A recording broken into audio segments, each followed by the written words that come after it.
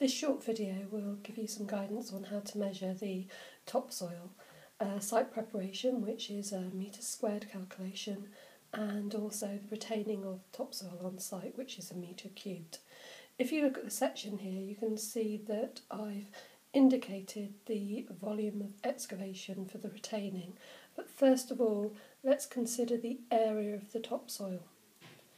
In terms of the topsoil strip, we will strip to the outside edge of the projection.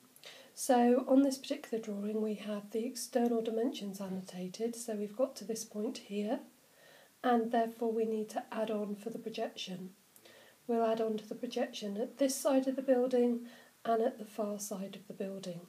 So if we look at our calculations in the waste, we have an overall external dimension length of 16 metres and external width of 7 metres, and we need to add on for twice the projection, which we've calculated previously in our waste calculations. So if we add twice the projection to our length and our width, we get an overall area of 16.35 by 7.35 metres to give us our site preparation area.